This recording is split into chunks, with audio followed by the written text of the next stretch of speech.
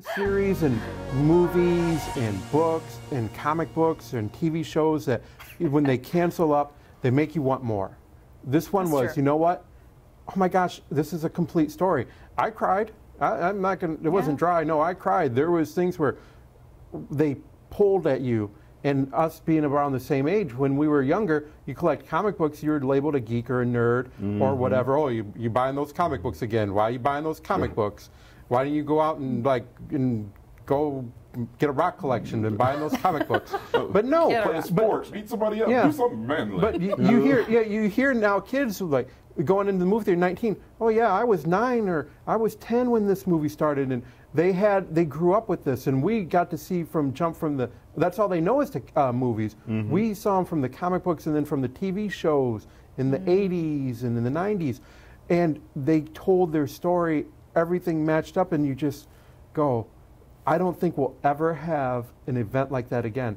Now they're going to, or in this lifetime. Now Phase 4 is coming out, and they'll have Captain America. Disney Plus will have other different characters.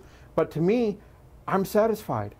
And how often can we say that with media, where I'm satisfied? Oh my gosh, I got this. And if it goes on to another generation, if they can experience this, that's awesome. Yeah. Hey.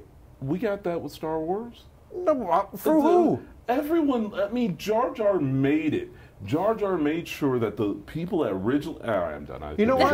I like the prequel. Like, we were gonna let you ride it out and see where it ended. I like the prequels, but it was time here. Then we waited.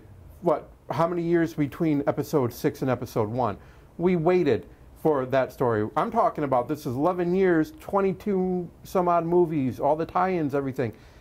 We got a complete body of work that was continuous. Well, we didn't get that with Star Wars, and we didn't get with anything else. Harry Potter, yeah, with the books, but just on that grand scale. You know, I think the one thing that they share, if you look, like Captain Marvel actually was a bounce back in time.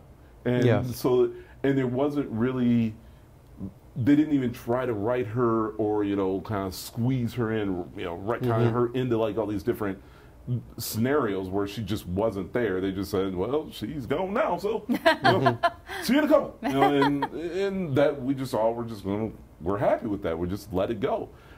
And so I think they did a great job around that. It was an epic, especially for that many movies, for them all to come together. Kind of cool. Yeah. I was satisfied. I gotta say though, I wasn't sad.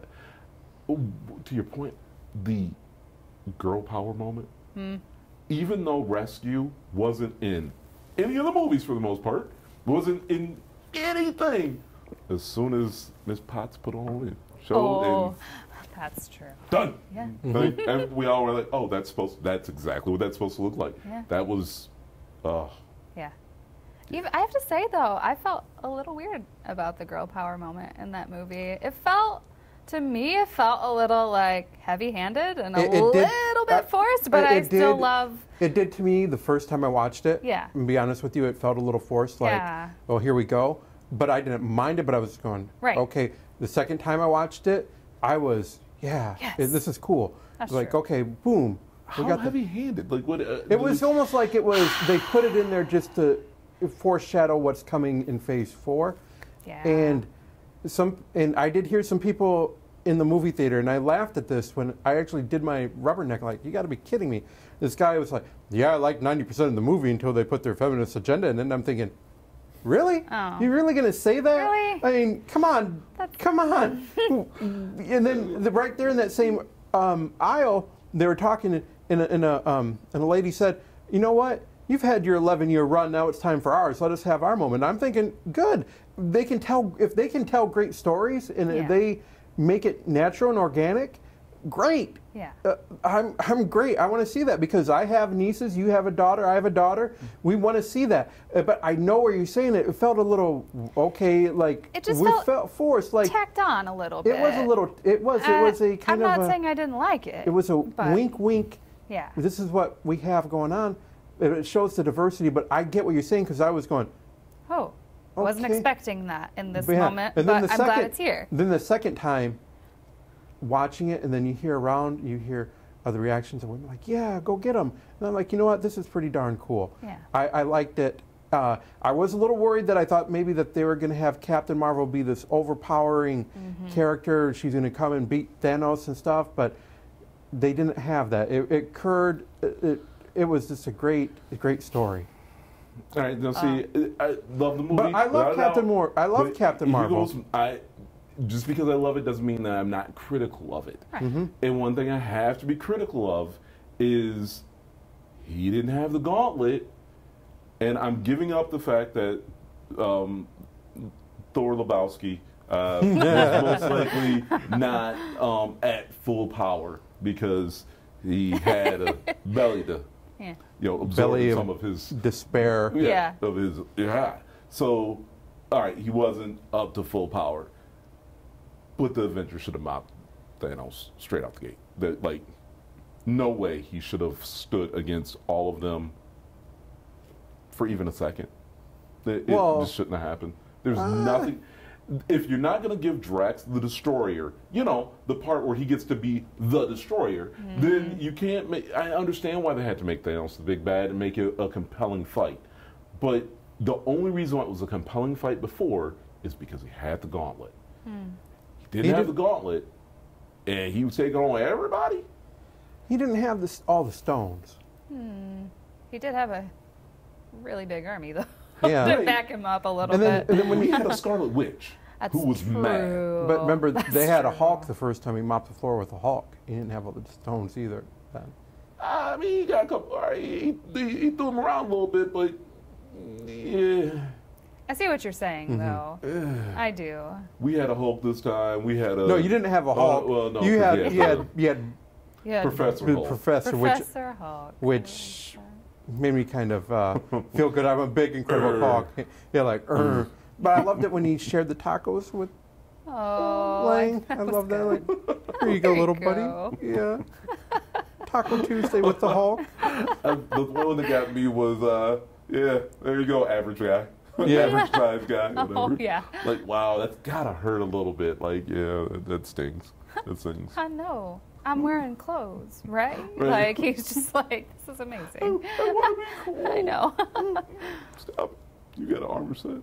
Yeah. I guess if I had to say one more thing as a critical eye for the movie, there were parts of it where I was glad I did not sit down and watch all 20 whatever movies back to back before I saw this movie because of the time element. It felt a little like we're just going to recap everything we did and then like give you the end that we know you need. And so that was the only other thing. At one point I was like, I've seen all this before.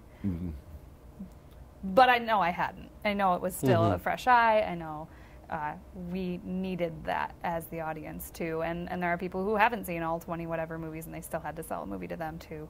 Right. So that was the only other thing. But still, I bawled like a baby and enjoyed myself the whole time too. So. And the Carter scenes. Like, oh gosh, yes. But I didn't watch. I'm not a big Agents of S.H.I.E.L.D. The integration there just hasn't been. I think they just haven't really cared about the TV shows. Whether it be Daredevil or any of the Netflix stuff or any of the. Even though Cloak and Dagger is absolutely amazing, you never even hear them mentioned inside of any of the cinematic universe. So. Well, the reason for that is, of course, we get it on business. Disney now has their own streaming service, so they're not going to push someone else's streaming service with their properties. And oh, hey, Luke Cage, that's great. Well, let's cancel that because that's on Netflix. Oh, hey, we're going to do this big Defenders. Yeah, we got one season, but we'll cancel that because we got to cancel all of this Netflix stuff so we can get ready for Disney Plus. So why invest in time? And that's kind of what's terrible. You invest time into it. Like, oh, this is going to be the Marvel ground level universe. It's still connected, and maybe we'll see it. But no, it's on Netflix, and now that we're going to do our streaming service, we're just going to. We're done with it. And they snapped Netflix. Remember when Daredevil came out, and you guys were like, "Man, this is awesome. This is great." Season 2, yeah, we did season 2. We're going to cancel it. Why are you canceling it?